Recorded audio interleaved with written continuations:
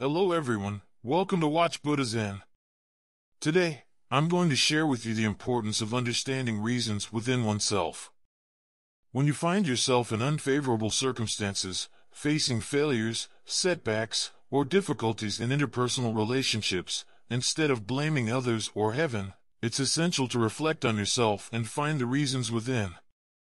There's a saying, where you are now is determined by the choices you made in the past 2 years. Where you will be 2 years from now is determined by the choices you make in the next 2 years. Excellent individuals always look for reasons within themselves. Only by finding one's own reasons can you identify deficiencies, recognize shortcomings, grow through experiences, and become more tolerant in conflicts with others. Don't blame others for everything, but reflect on your own faults.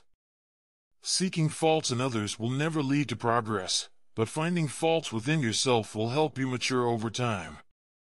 For many years, a lady continuously complained about her neighbor's laziness. She claimed that the woman's clothes never got clean no matter how much she washed them. The clothes hung in her yard always had stains. The complaining lady couldn't understand why her neighbor couldn't even wash clothes properly. Until one day, a friend visited her house and discovered the truth about her own home. The friend wiped off the dust from the windows with a cloth, saying, "Look, it's clean now." It turned out that her own windows were dirty. If you can first look for reasons within yourself instead of blaming others, many problems will be solved easily. By finding reasons within yourself, you will become better and better. Excellent individuals understand that success comes from putting your heart into what you do. Regardless of what you're doing, focus on doing it well without being distracted by trivial matters. Many people are often disturbed by trivial matters in their actions or work, leading to repeated setbacks in their persistence. One important reason for this is that they often focus on giving up bad habits without concentrating on what they want to do. To persist in something, it's crucial to focus on the task at hand, exert full effort towards the goal, and persevere like the late writer Lin Qingxian.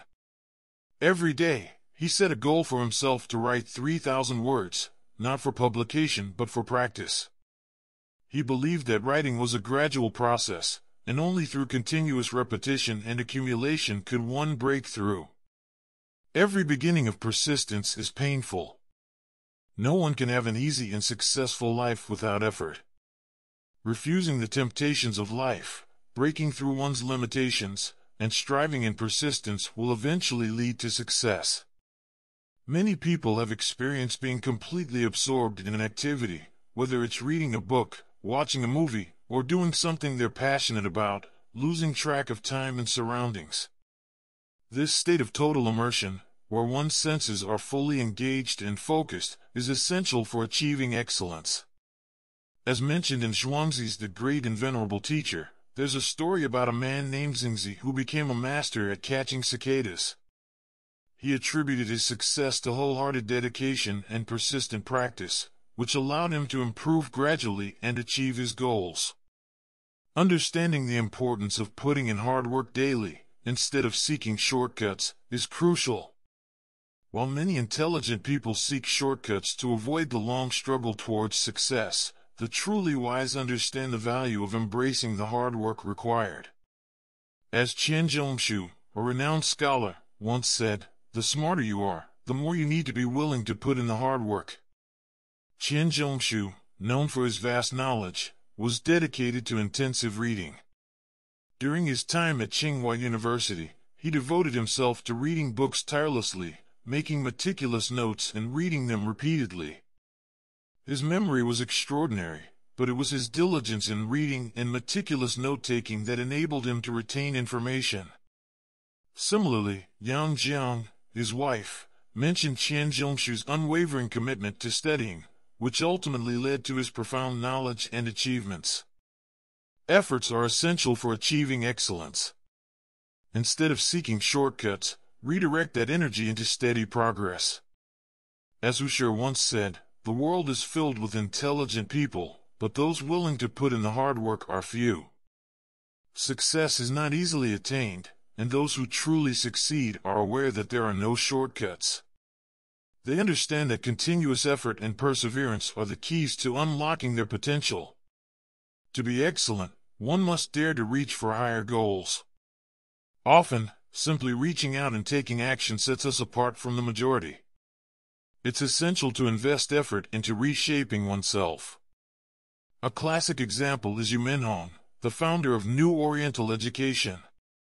While teaching at Peking University, he could have settled for a comfortable life. Instead, he chose to step out of his comfort zone and founded New Oriental Education, achieving success beyond what he ever imagined.